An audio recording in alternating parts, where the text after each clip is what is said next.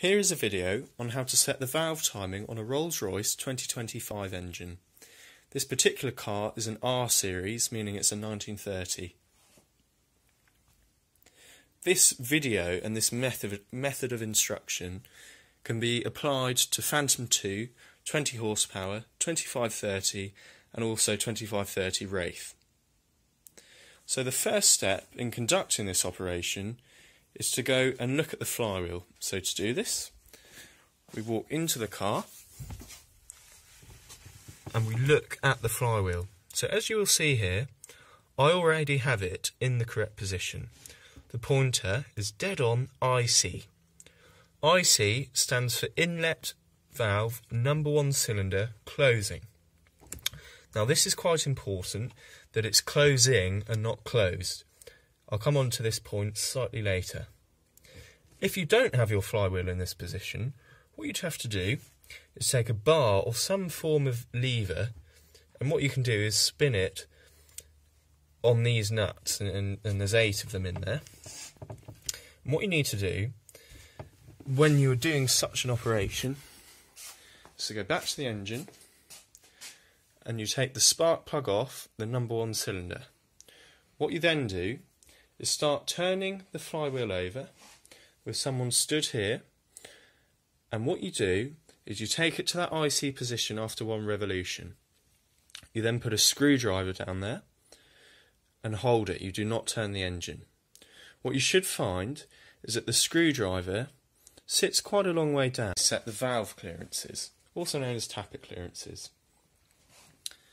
What we do is we set all of these valves to 4 thou clearance. This is done by removing the tappet chest covers, and what you do is you have a lock nut on the bottom and an adjuster nut on the top. You then have another person with a feeler gauge between the top of the valve and the rocker arm. You adjust it such that you have quite a drag on the feeler gauge, but such that it isn't biting. And remember to do this for all 3. For all 6. And then we move to the front ones. Now this is absolutely imperative when you are setting valve timing on a pre-war Rolls-Royce. In particular, and applies to any model. So what we have to do is set number 1 cylinder, inlet valve and exhaust valve to 20 thou clearance. Now this is applicable to this car because that's what it says on the flywheel. If you have a Phantom II, for example, it might be slightly different. So you must read TSD 2066, and that is the valve timing and ignition data provided by Rolls-Royce. And by looking at this, you can find exactly every single piece of information that you need for your car. Make sure you read this before doing anything valve timing or ignition related. So, we set the 20 thou clearance using the same method that we use for setting the 4 thou clearance on these valves. Once we are happy that we have obtained 20 thou valve clearance, we then come to the front of the vehicle. Now you will see here that there's 4 gears and some form of inertia damper. This is a distributor drive. This is the idler gear. This is the dynamo drive. Most importantly, this is the bronze camshaft gear. This gear spins in an anti-clockwise direction when the engine's running. Remember this. So, first of all, we take this damper off the nose of the crankshaft. You don't need a specialist tool to do this. What you need is a 34mm spanner and a form of chisel or screwdriver and hammer to remove the starting dog captive nut.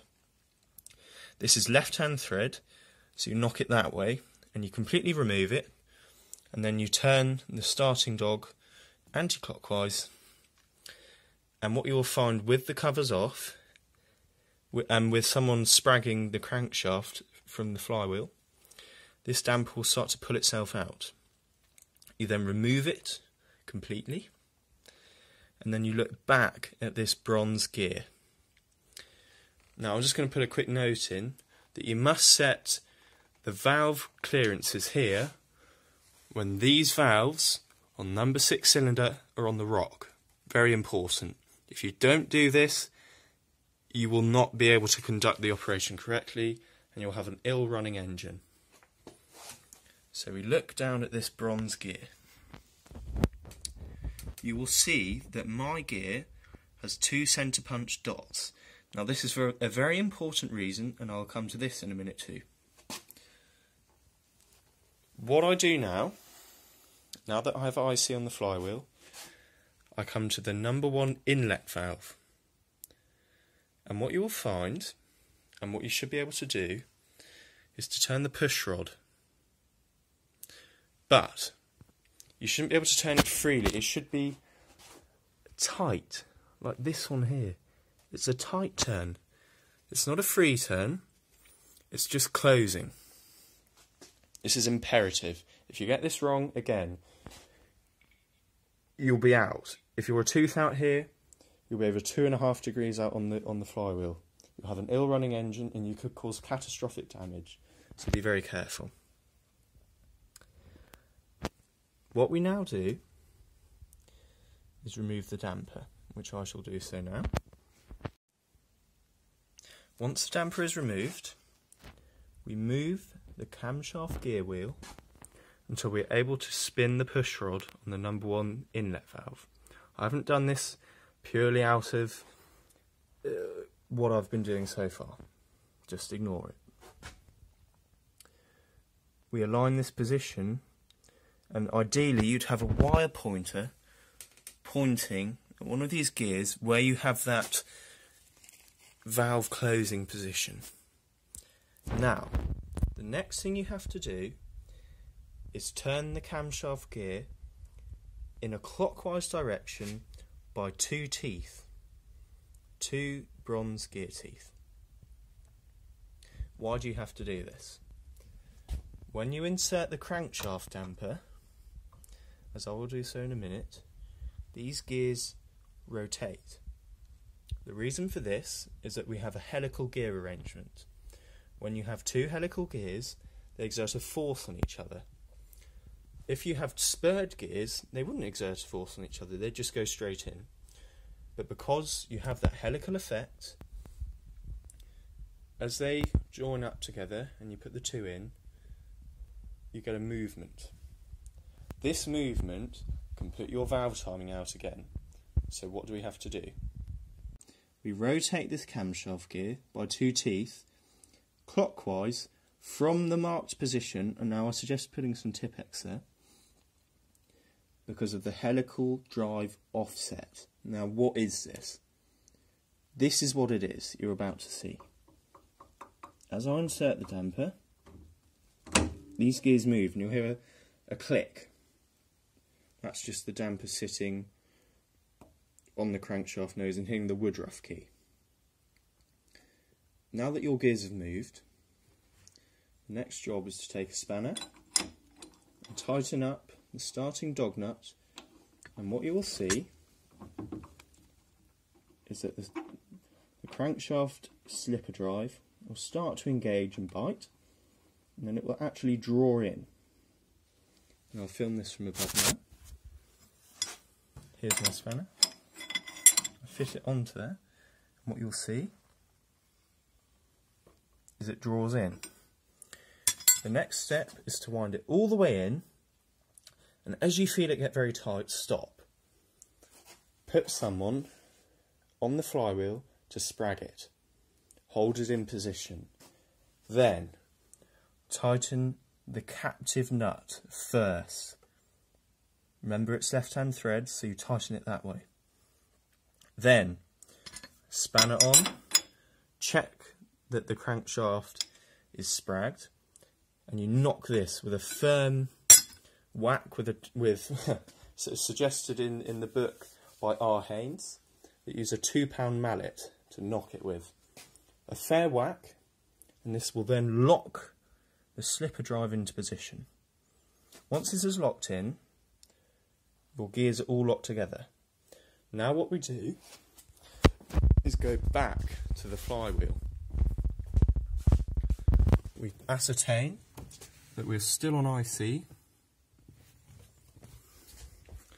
and we check that we have the position on the push rod, that we can feel it with a tough and tight push rod tip. The next step is to turn the flywheel. Do not turn the engine from the front.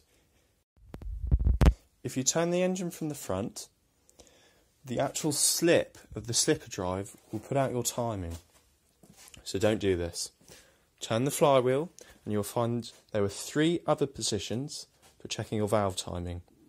These are inlet opening, exhaust valve opening, exhaust valve closing.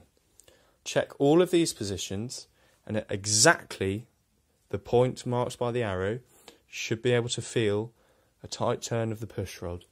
If you have this, then put the timing cover on. Everything else, turn the engine over by hand, make sure you feel no resistance. And what I suggest you do then is use a compression gauge. Check that you have around 80 psi of compression. Then in here, insert a vacuum gauge. Then what you will do is run the engine. What we are looking for is 20 inches of mercury steady, and this means your valve timing is set correctly, your engine is pulling a good vacuum, which means your carburettor is working, and hey presto, you've completed it. If you have any questions, please leave a comment below, and I hope this video has given you an insight into what goes into setting valve timing on an engine like this.